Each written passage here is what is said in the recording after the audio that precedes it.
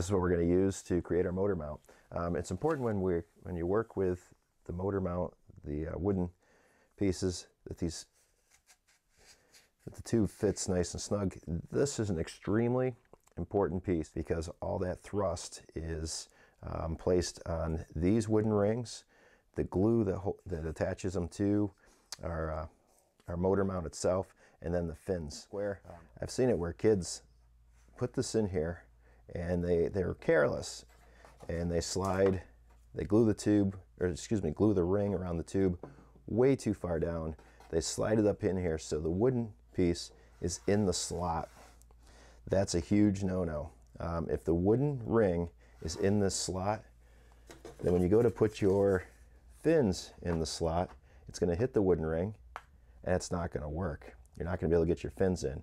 And when it's all glued in there nice and tight, the only way to fix this is to bust out the entire mount off, and that'll do damage to the airframe. It'll do damage to your motor mount. It'll break the rings. You have to build new rings or go buy new rings. And the hobby shop, Waltz, probably doesn't have a lot of these in stock around the Rocketry Challenge time.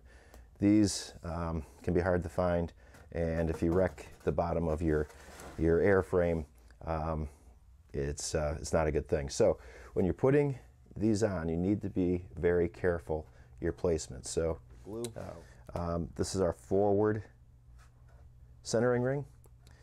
Forward meaning it's facing the top of the rocket. So as this is in here, it's going to be at the top. You might say, hey, you know what, we've got a lot of space.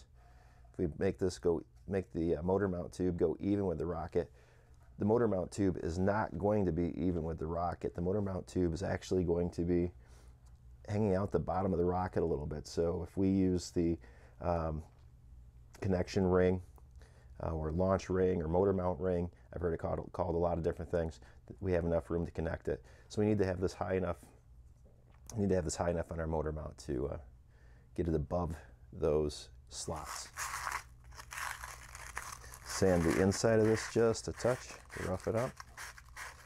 Once again, we don't want to reduce the surface area in here. Being very, very gentle with the glue. We're going to go back and we'll reinforce these at a later time after it dries. Staying right in the area I want my centering ring. Just smoothing it out, make sure we have a nice solid bead across here. Once again, we want these rings to be nice and tight and secure on this motor mount. Slide the centering ring right into that area. Move it back and forth a little bit. Make sure we have it on both sides. Okay, right on my mark. Just going to take a little bit of glue right around the top part here. There we go. Once again, sliding my finger. Wood glue, not a big deal. We can get that off fairly easily. Epoxy, don't use your fingers.